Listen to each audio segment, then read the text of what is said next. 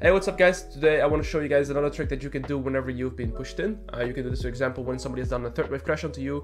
In this case, he's actually done this is a combination of third, fourth, and fifth wave, I think, that is pushing into my turret here. So it's a very big wave, and he's going to be looking to push this and recall, right? That is his goal here. So he pushed it in the wave, he recall. Now, what happens is all these minions will actually aggro onto my turret, but once my next minion wave arrives, the aggression from these minions will also swap onto my minions, damaging my wave.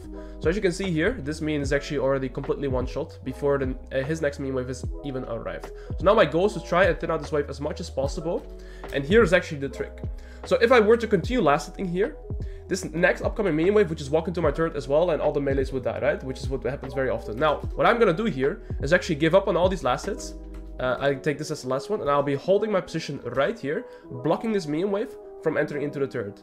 Now, I lose these last hits, sure. However, this GP is going to be losing this entire wave as well, simply because I'm going to be holding the wave here.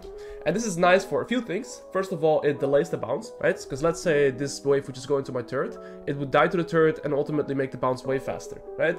That's the first thing. Second thing, GP will actually miss this entire wave, which is, I mean, losing a full wave in the early game is actually very big, right? So you can do this when somebody's done a third wave crash into you. You can do this pretty much in most of your games, whenever the wave is being pushed into you. And the goal is to hold the minions outside of the turret range. Then once enemy minions have died to your turret, your minions will walk up. They can take over the aggro of the minions. You can drop it, and then they will lose the full wave.